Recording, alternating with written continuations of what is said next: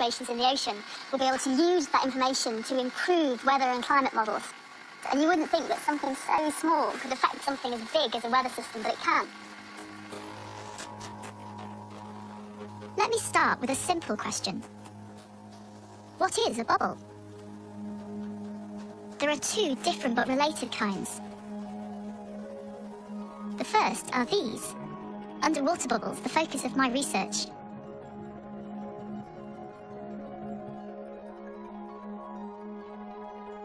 But the bubbles most people know are these, soap bubbles.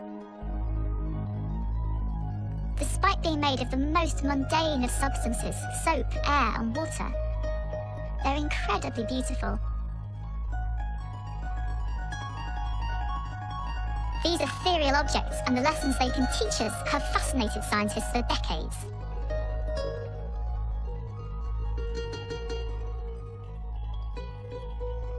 As the most famous of Victorian physicists, Lord Kelvin, said, "Blow a soap bubble and observe it.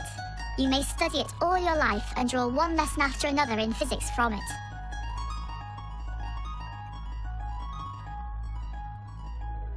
Kelvin was fascinated by the way the delicate skin of a bubble affected the behaviour of light, and in particular the beautiful colours it reveals.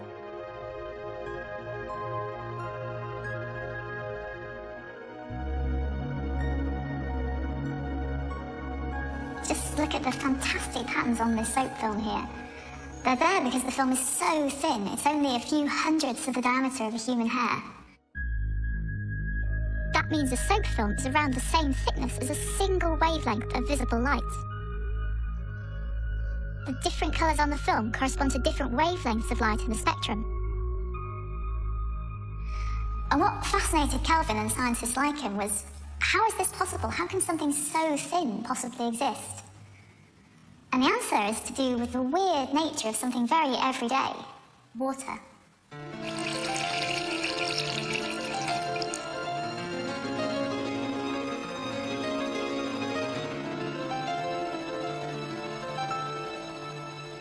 So this is just fresh water, and one of the things we associate most with liquids is droplet formation. So I'm going to use my sleeve and put some drops of water on it.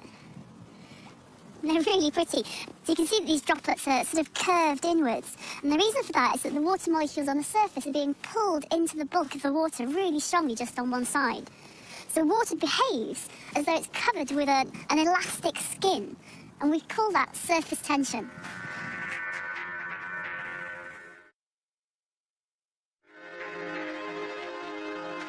Surface tension is one of the most delicate and intriguing forces in all of nature, and its causes lie with the shape of the water molecule. Something very strange happens when hydrogen and oxygen, the atoms it's made of, join together. And the reason for that is that when the hydrogens join the oxygen, the molecule doesn't become a straight line, there's a kink in it. And so overall, one side of the molecule has a slight positive charge and the other side has a slight negative charge. And what that means is that when other water molecules come close, the positive side of one is attracted to the negative sides of the other. And so overall, the bonds that attract water molecules to each other are really, really strong. These bonds mean that the molecules in the body of the water are pulled equally in every direction. But the molecules on the surface are pulled inwards, making the surface of water like an elastic sheet.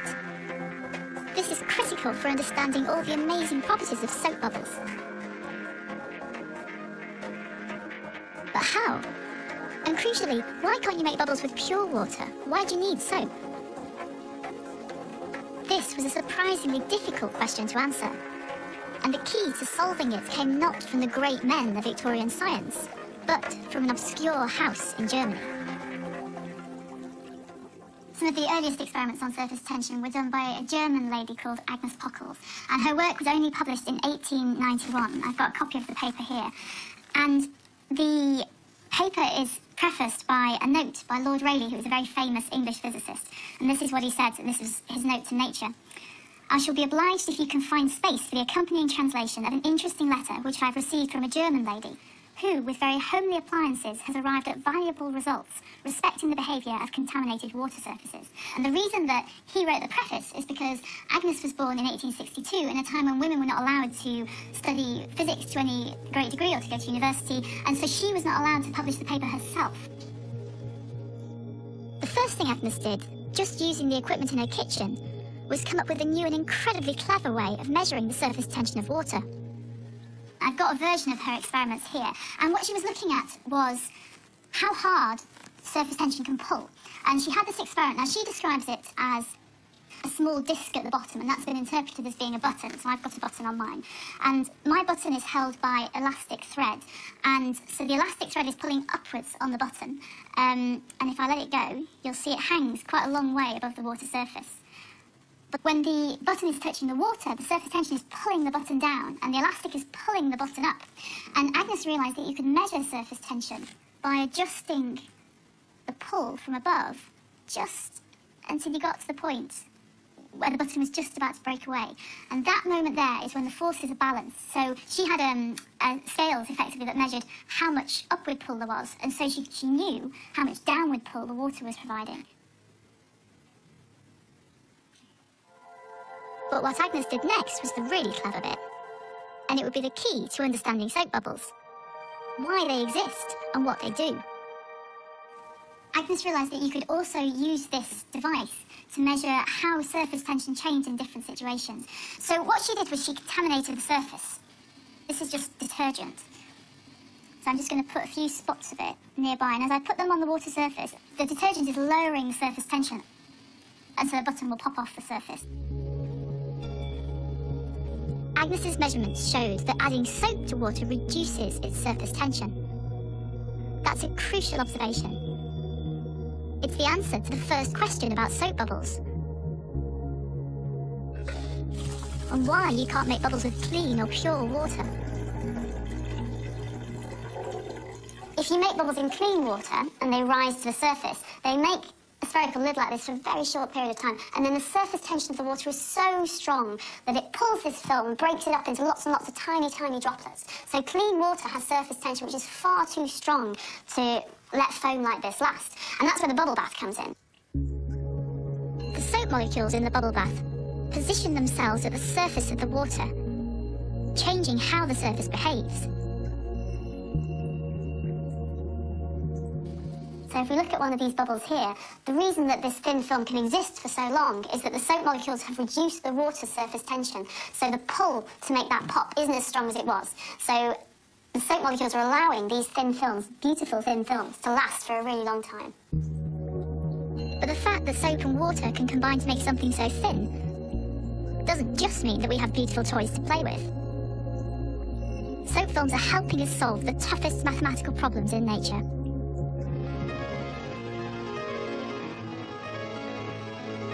These are the storms in Jupiter's atmosphere. This is a massive example of one of these tough problems, the complex ways that fluids flow.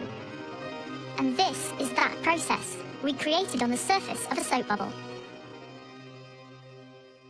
Fluid flow is really beautiful, but it's also really difficult to study. And soap films can help, because by following the colours on the surface of the film, you can track how the fluid is moving. And that gives you a way into studying systems that are otherwise either inaccessible or invisible. These are clouds above the Indian Ocean. They form these patterns, vortices, as they get blown around an island. These and other flow patterns, for instance the way that water travels around a solid object, can be replicated and studied in soap films in a laboratory.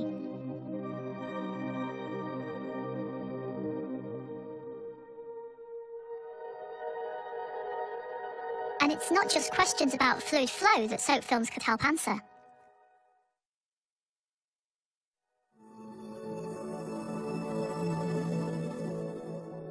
Soap films are mathematical problem solvers. You can see it in their almost uncanny search for geometrical perfection. Left to themselves, they're perfect spheres. But they can do other tricks too. For instance, what's the most efficient way to join these 4 points? Blow on the soap film and it finds precisely the right answer. All these angles are exactly 120 degrees. Soap films do this because of surface tension, pulling in every direction on the bubble surface. That means a soap film will always try and minimize its surface area. Free-floating bubbles are spherical because that's the shape with the least amount of surface for any given volume. The soap film connects the 4 points like this because it's the arrangement with the least surface area. And what's really amazing is that this ability of soap films to minimize their area is still at the forefront of science.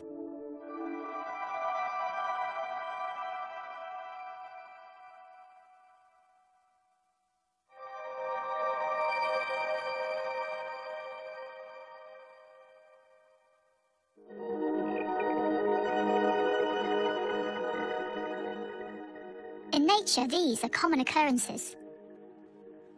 They're called singularities, sudden changes in shape or structure. They're incredibly hard to describe and understand mathematically. And that's where soap films come in. Here's one, captured by a camera that slows down time 50-fold. Stretched between two hoops, it suddenly splits into two, instantly changing from one shape into another.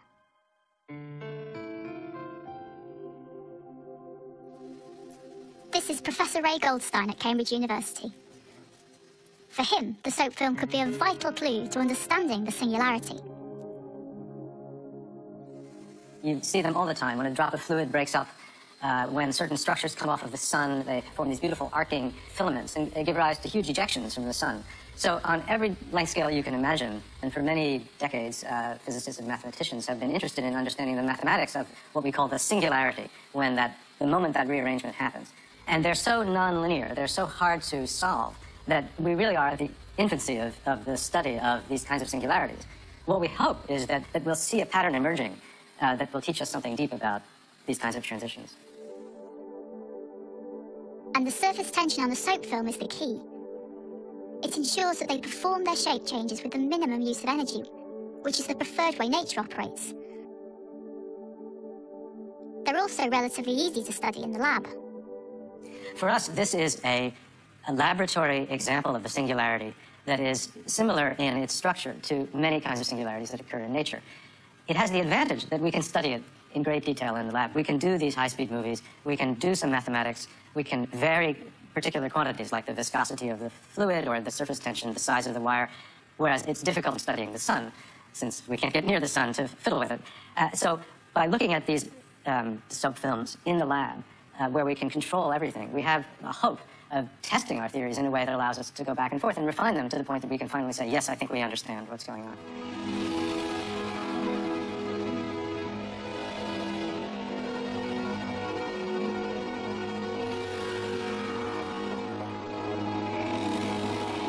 It's incredible that we can study the sun with the help of a soap film.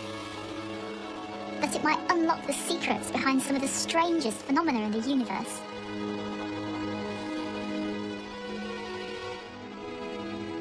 But amazing though they are, I want to show that soap films and soap bubbles are just the start of the story.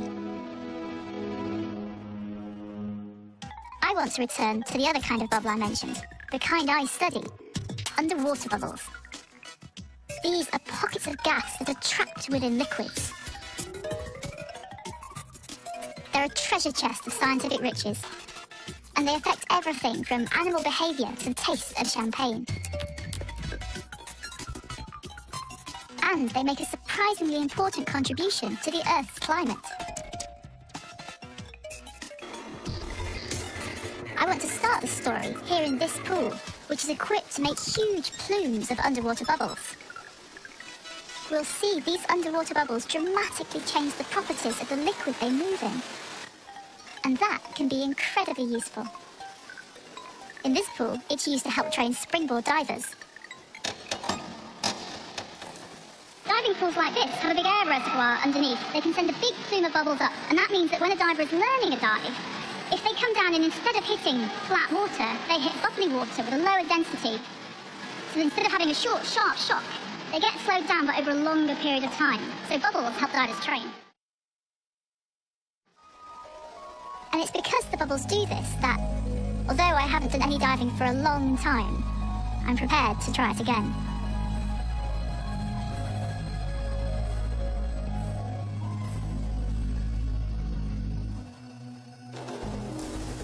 The reason bubbles make water less painful to dive into goes to the heart of what a bubble actually is. A bubble is what you get when a liquid like water and a gas like air that really don't want to mix are forced together. The surface tension of water tries to squeeze the bubble into having a smaller surface area. And the air is rising as fast as possible. But during their brief coexistence, they form something new. A mixture much more substantial than air, but considerably softer and less dense than water.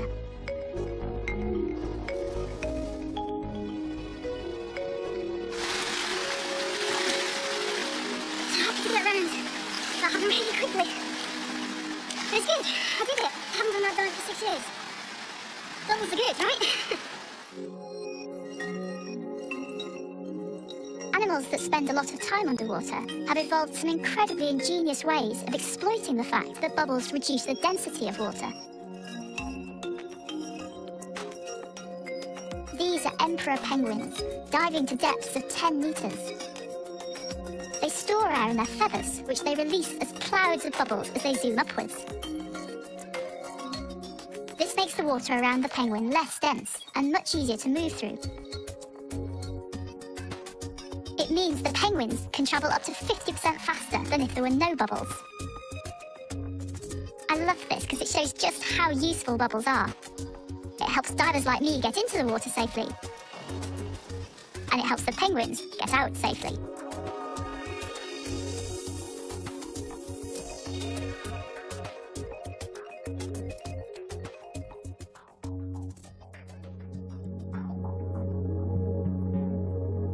And in the shipping industry, there's intensive research going on into how bubbles can make water less dense and easier to move through. This tall steel drum spinning inside a cylinder of water is part of an experiment at a Dutch university. Engineers here stream bubbles in varying amounts and sizes across the drum's surface to learn how they reduce friction from the water. And in late 2012, Japanese shipbuilders Mitsubishi fitted a bubble lubrication system under one of their ships. They hope that this will reduce fuel consumption by up to 15%, potentially saving billions of pounds. Bubbles are proving to be incredibly useful to the modern world. The next really important use of bubbles is connected to one of their most surprising properties: their relationship with sound. This has all sorts of consequences, everywhere from industry to medical research.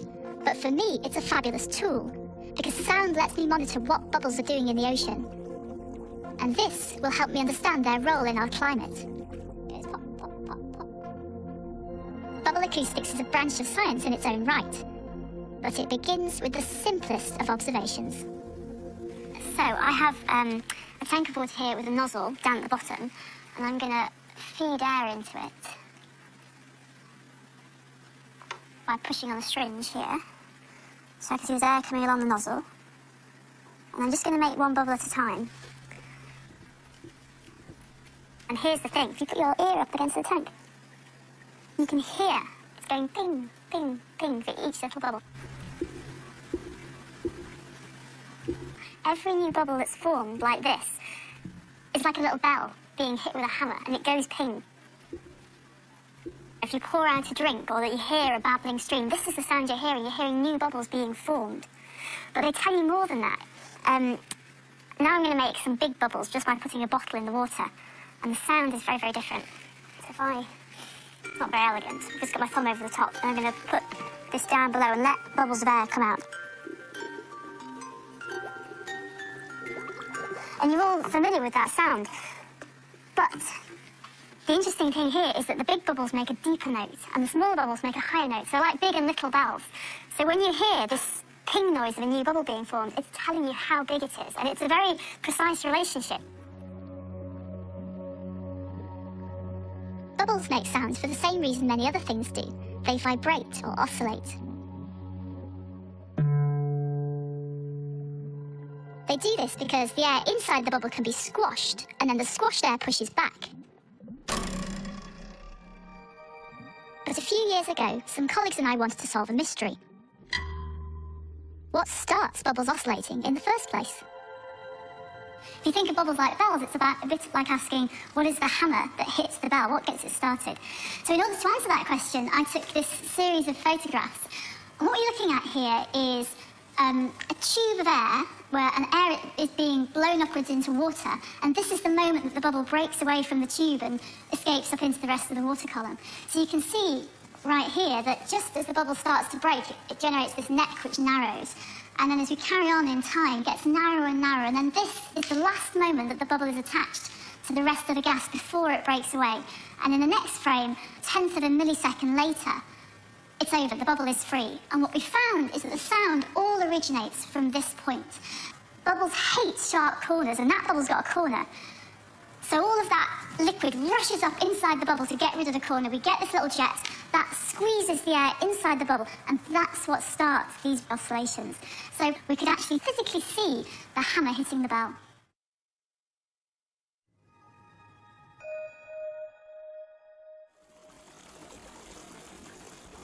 It's astonishing to realise that all of these sounds are the sounds of bubbles being made.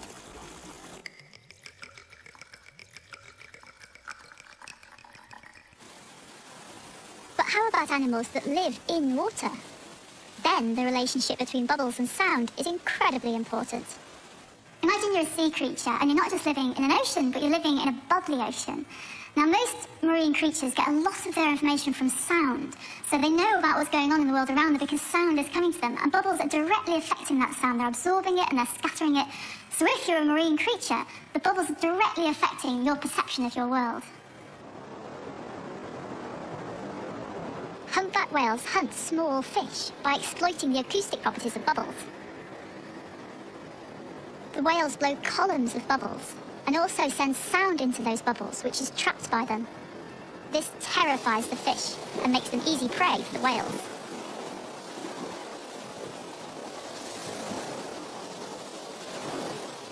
The way bubbles vibrate and interact with sounds can be exploited by humans too.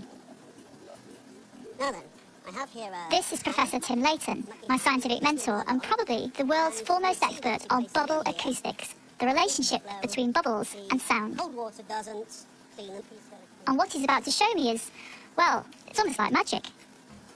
Here we have a device that we've built. It's a black cone. You could fit it on the end of a tap or in a portable on top of a fire extinguisher or something. And just cold water is coming out of it. This is an experimental rig, which, thanks to bubbles, could one day completely change the way we clean things. Lipstick is notoriously difficult to remove because it's designed to be sticky. And if we take this Sid Norton kitchen towel and we were to say, right, I'm not very good writing with lipstick, say B, B, C on it, like this. And then we hold this into the stream of cold water. As expected, it stays on. It's really good at sticky. Now, with a flick of the switch, the magic happens. And here we go. It's stunning. And cold the difference water. is amazing. This incredibly effective way of cleaning relies entirely on bubbles and their relationship with sound. Water comes through this device, and we add microscopic bubbles, and we had ultrasound using this silver sound source at the back. And when the bubbles hit the device to be cleaned, the ultrasound hits them and turns these bubbles from nice little balls of gas into quite excitable little scrubbing machines. This works because the bubbles are resonating, vibrating in response to ultrasound, the high-frequency sound waves that are travelling through the water. the wall is shimmering and moving very rapidly with thousands of tiny little ripples. And at the edge of those ripples, you have very high shear in the water. And so what that does is it scrubs away at any surface. So shear is like this sort of action. That's so right. It's scrubbing. Yeah, so it's scrubbing. So it really is scrubbing away at the surface, cleaning away, removing dirt and particles. So the bubble wall shimmers to clean, but specifically using the bubbles in this way, they're targeted to seek and find crevices and cracks and clean the dirt out of those. This is the second really clever bit. The vibrating bubbles send out sound. This echoes off nearby surfaces, and the reflected waves pull the bubbles closer to those surfaces and into any tiny cracks that exist. Those crevices are exactly the places that are usually hardest to clean. So it's really strongly attracted into that crevice, and it burrows into it, keeps burrowing, digging out the dirt as it goes because its surface is shimmering. And what sort of applications has this got out in the real world? We're looking at, first of all, manufacturers with production lines, with big plants. Right at the other end of the scale, we would like to see one of these in every home and every hospital, so that hands, scalpels, endoscopes, and anything else that you want to clean is safely cleaned. And not only that, but cleaned using cold water with very little additives, so that you're not wasting water and so that you don't incur the energy bills and the clean-up bill to make that water drinkable after. And all that is possible because of tiny bubbles that we can't even see. Exactly.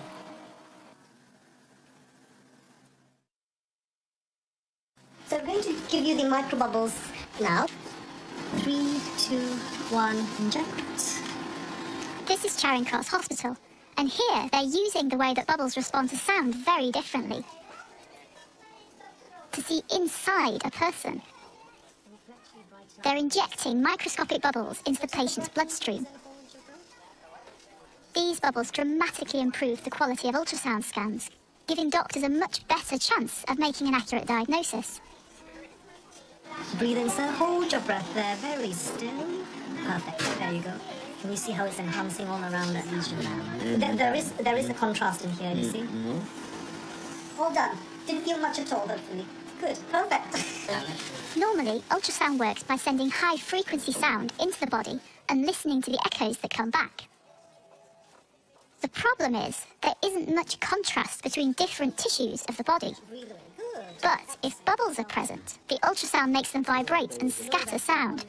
This makes the echo that comes back much stronger. At Oxford University, my friend and fellow bubble scientist, Dr. Eleanor Stride, explains. So we put these very, very tiny bubbles into the bloodstream, and suddenly you're able to see where the blood is flowing. I'll show you an image of that in action. This is a scan of the liver.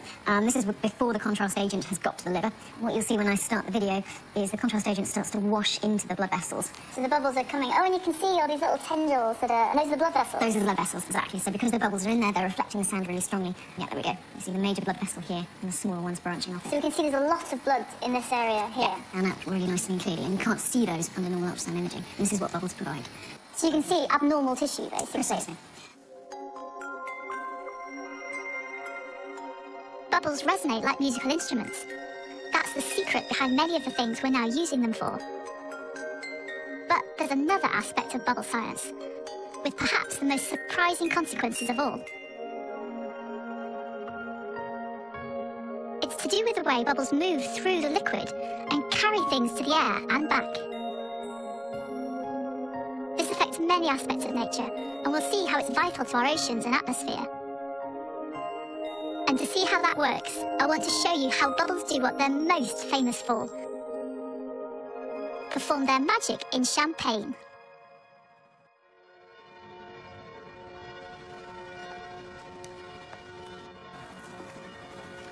I've got quite mixed feelings about today, because on one hand, this is the bubble physicist's dream day out, and it's something I've always wanted to do. And on the other hand, I'm never going to live this down, because this is the Champagne region of France, and I'm here to spend the day in a laboratory where they study champagne. But, would-be teasers take notes, there is a scientific reason for this, because bubbles are crucial to how we taste and perceive champagne. Before going to the lab, I start my investigation into how bubbles work in Champagne in one of the classiest restaurants in Reims, the capital of the Champagne region. I'm here with sommelier Philippe Janès and physicist Gerard Ligier-Belair, who studies champagne bubbles. To show me how important bubble movement is in champagne, they subjected me to a test. They've poured the same champagne into 3 differently shaped glasses. Apparently, the bubbles will move differently in the different glasses, and that, in turn, will change the way the champagne smells and tastes. But I was doubtful I'd notice, because when it comes to champagne, I'm a complete novice. It is actually very different. And that one's much... It's like, it gets a lot calmer.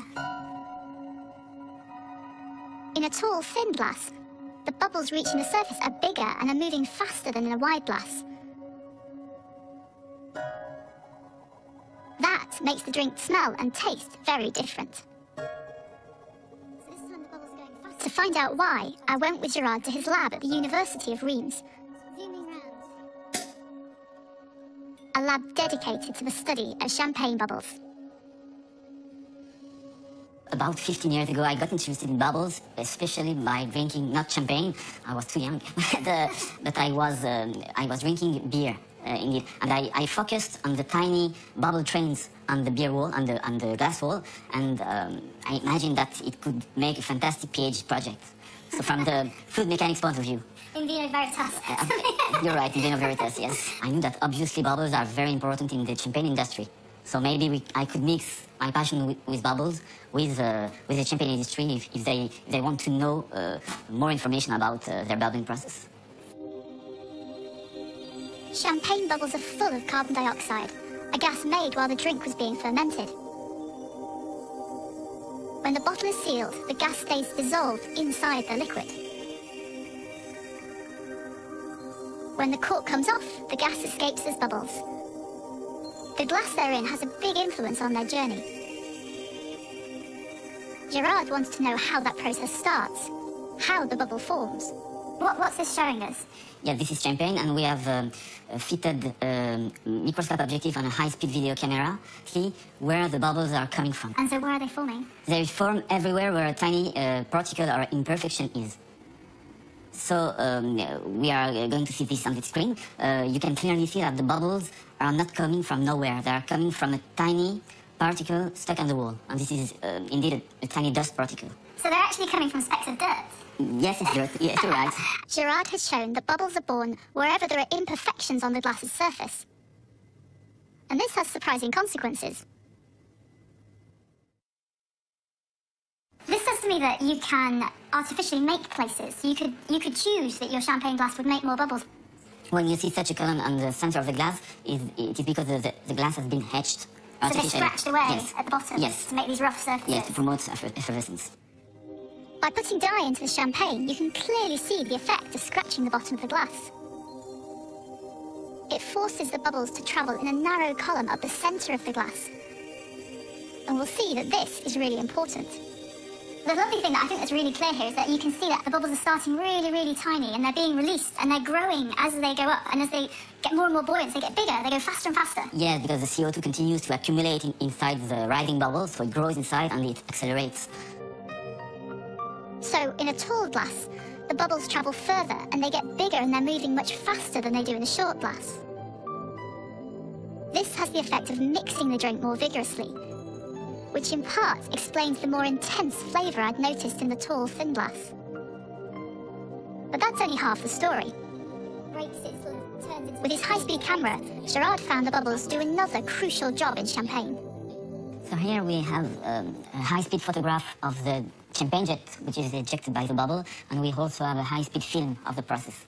So this is just as the bubble is just at the surface, and it sits there for a little while, and then the top of it breaks. Absolutely. And this is what happens. Then the bubble cavity collapses, and when it collapses, it can eject a tiny champagne jet up to several centimeters above the surface. Gerard now went one step further. He analysed the droplets being spat out by the bubbles. The molecules that carry the distinctive aromas of champagne were really concentrated in the droplets. They'd been carried by the bubble, somehow sticking to the bubble surface.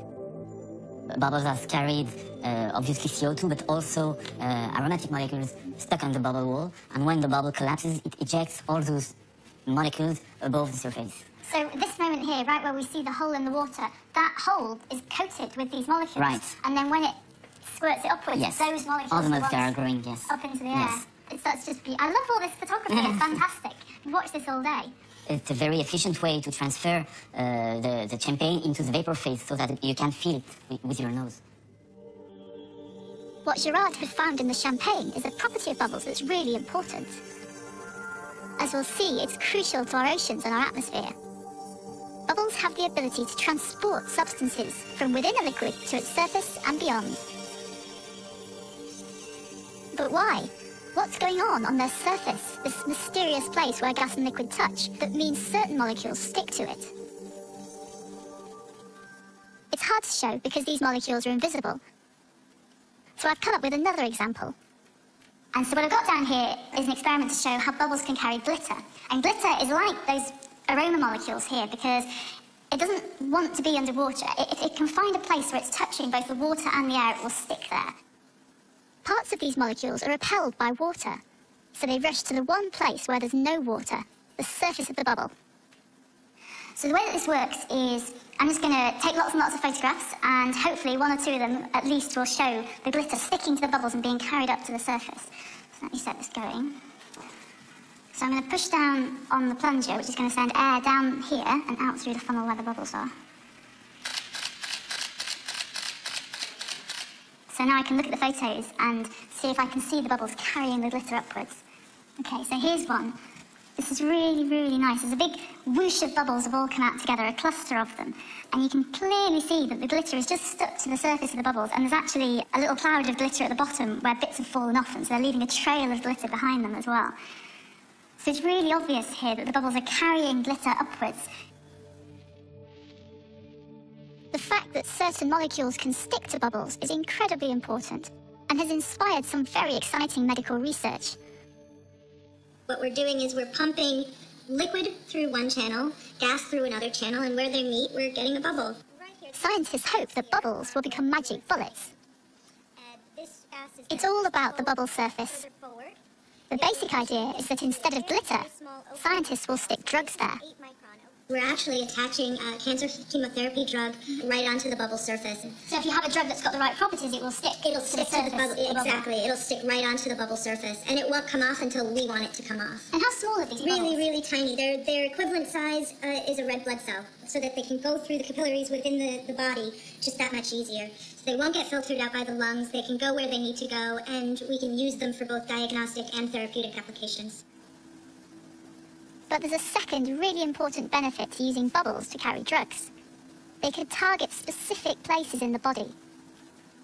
That means the drugs they carry don't affect the rest of the body, and this helps avoid damaging side effects. One really clever way of doing this is for the bubbles also to carry tiny particles of iron, so they can be directed by magnets. So this is a bit like that. It's a very sophisticated version of that thing where you get iron filings and a magnet, and as you pull the magnet around, you can pull the iron filings Yes, around. it is exactly like that, except this time we just see bubbles moving as opposed to iron filings. So you can see at the top there's a brown layer. So it's brownish because it's like rust. Yes, basically. Rusty bubbles here. Rusty bubbles, All right. but they're not bad in any way. And then if you bring a magnet nearby, you can actually see the cloud actually move down, and then when you move it away, it Oh, they're turns. well behaved. Look at that. Yeah. So That's lovely. yeah. So these, So you can really push and pull them around. yeah, but wherever the magnetic field is strongest, that's exactly where they'll head for. Once you put your magnets on the person, how do you know whether the bubbles are stopped in the right place? So we can actually see the bubbles completely under ultrasound in real time. So that's one of the amazing things of these. With other drugs and vehicles, you have no idea where they are. You hope for the best. With this, you actually see them stop. You can see exactly where they are, and then you can actually, when you remove the magnetic field, you see them go away. So have you got pictures of that? That sounds fantastic. Yes, yeah. So on this screen here, we actually have a video I recorded earlier on. So this is the tube, the outer wall, and you can see the inside completely empty because there's no bubbles. So this is like a blood vessel, a capillary vessel, Yes. somewhere in the body, and the cells over here, and blood is running. Exactly, yeah. And below here we have a magnet, so it's sitting a bit of a distance away, I think it's about a few millimeters. So when I press play, we'll actually see bubbles then flow in. So things are flowing through the pipe, but we can't see anything. Yeah. And here are the bubbles. Yeah.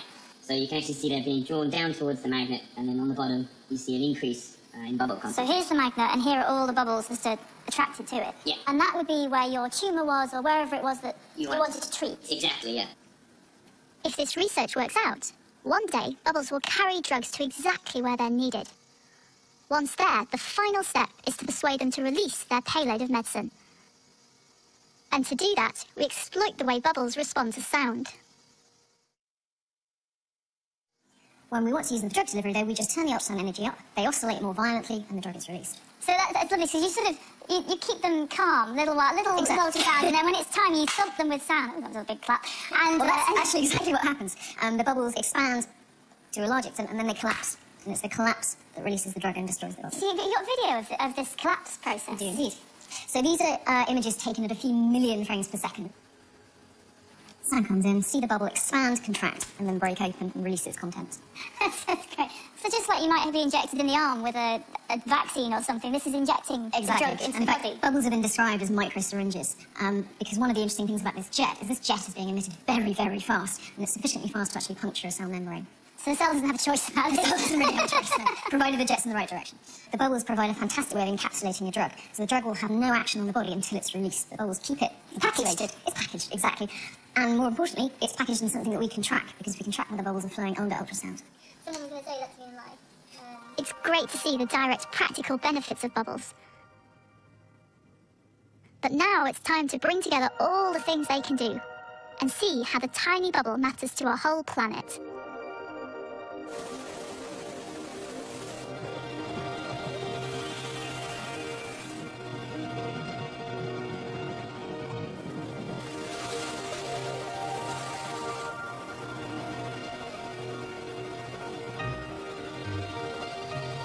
Most of the Earth's bubbles are here, in the oceans. They're formed as breaking waves drag air underwater. These are the bubbles I study. And the reason I study them is that bubbles influence the way the oceans and atmosphere interact. And they do so in ways we're only just beginning to understand. I observe bubbles at sea, and I also study them in great detail in my lab. Here, I can replicate the great variety of conditions that exist in our oceans. So what I can do with this tank is basically make it into any region of the ocean that I want. So it might be somewhere in the tropics with a high water temperature and lots of phytoplankton. It might be somewhere in the Southern Ocean, the water's very, very cold, not so much growing, and I can watch how the bubbles form in all those different situations in the ocean. And what's happening is that down at the bottom there is a nozzle, and it's bubbling away, so it's producing lots of bubbles. And those bubbles rise into a region where there's two tubes coming down on either side, and they're pumping water out. And so those bubbles rise up in a straight line, and then they hit this region of turbulence, and that's just like what happens to bubbles underneath the breaking wave. The reason for trying to understand bubbles is that out in the ocean they play an important role in our climate. One part of that role especially is brilliant, because it's so surprising. When they rise to the top, and they form that foam, the white horses on the ocean surface, they are spitting tiny particles up into the atmosphere, and those particles can be bits of salt, or they can be sort of organic material that was stuck to the bubble, and they all get spat up into the atmosphere, and that matters. And I love, this is one of my favourite facts in sort of bubble science. Those tiny particles that get spat upwards help clouds form.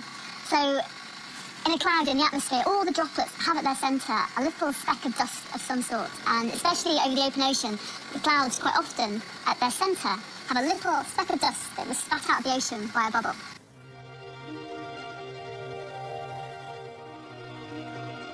And ocean bubbles aren't just a one-way street.